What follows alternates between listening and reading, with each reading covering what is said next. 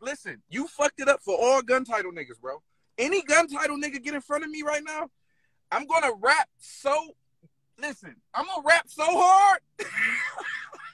I'm gonna beat the fuck out of them because I just feel like you lost to the captain. A trilogy don't even matter if I come and let Easy get around or let Chess get around. That shit don't matter. You're not 30 in neither one of them. As-Salam Astaghfirullah. Now, I'm a 30 any nigga in gun titles. You was just saying anything now. Now this just for the now this just for the viewers.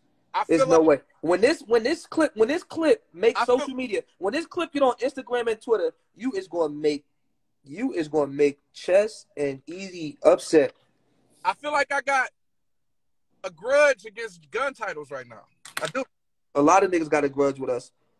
So I wouldn't even give Chess or Easy a round just to let them know that they are so much beneath the Jordans and the Kobes. I'm gonna show them that they Miles Bridges. Like, I want to show them that. And this is no disrespect to Miles Bridges because that's my nigga and he from the mitten.